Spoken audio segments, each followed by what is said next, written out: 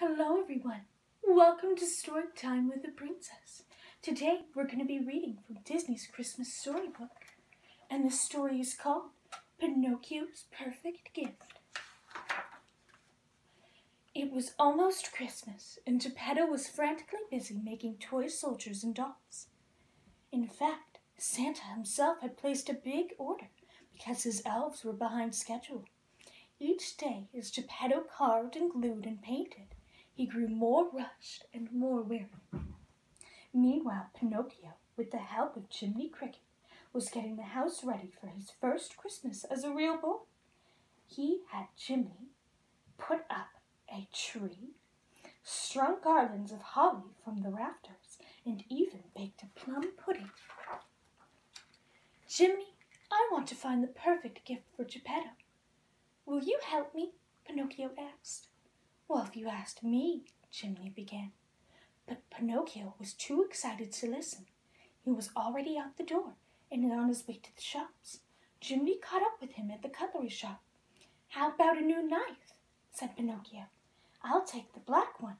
Pinocchio pulled out his coins. The shopkeeper shook his head. "I'm sorry, son.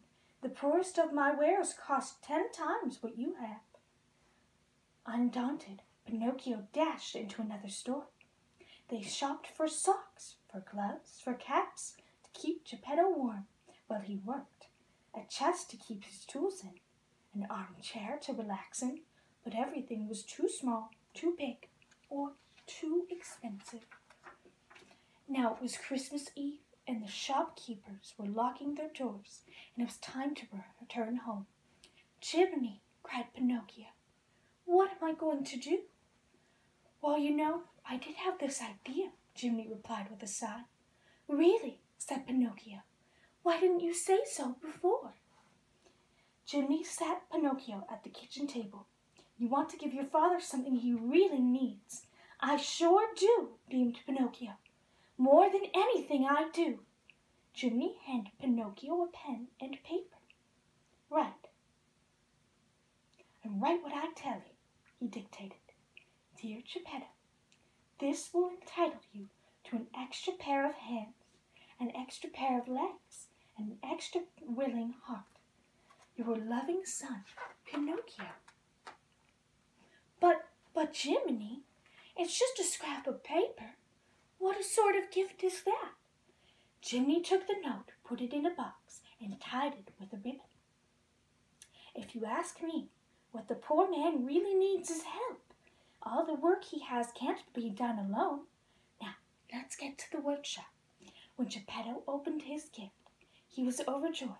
"Well now, I guess I could use a pair of hands." Pinocchio scurried about the workshop, sweeping up shavings, tending the fire, boxing and wrapping toys. He finally finished at midnight, and just in time, just at the stroke of 12, there came a thump on the roof, then a clatter that shook the whole house. Santa had come to pick up the bundle of gifts that Geppetto had made. At the window appeared the jolly old owl. "Phew," he said.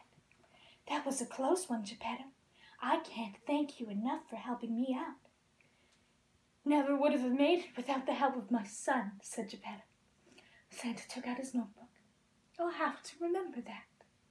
That night, as Pinocchio slept, I appeared to him.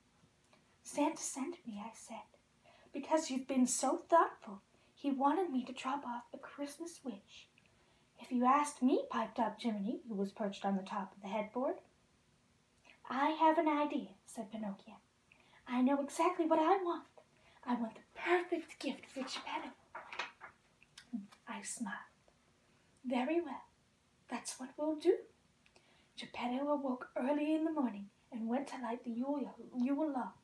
There, hanging from the Christmas tree, he found, oh no, it couldn't be, the puppet Pinocchio. "Pinocchio!" He fell back into his chair. "My dear Pinocchio!" Pinocchio and Jiminy came running from the bedroom. "What is it, Father?" "My gift. How did you ever make it?" Pinocchio turned toward the tree and saw the doll, a perfect copy of the puppet he used to be. "Puppet Pinocchio, is my favorite toy," said Geppetto, "because I wanted him to be my son, and now I have both." A shadow crossed Pinocchio's face. "You mean you've missed the doll? Have I been a disappointment?" "You've been a perfect son in every way, Pinocchio, except you don't dance too well." Geppetto pulled the puppet from the tree and danced him wildly around the room. Stopping for breath, he added, "Because I'm a toy maker, no one has ever thought to give me a toy of my own to play with. Only you, Pinocchio, understand how much I love toys." Under the tree were a number of gifts for Pinocchio, brought by Santa, perhaps, or made by Geppetto. But I had sent him the best gift of all, a smile on his father's face.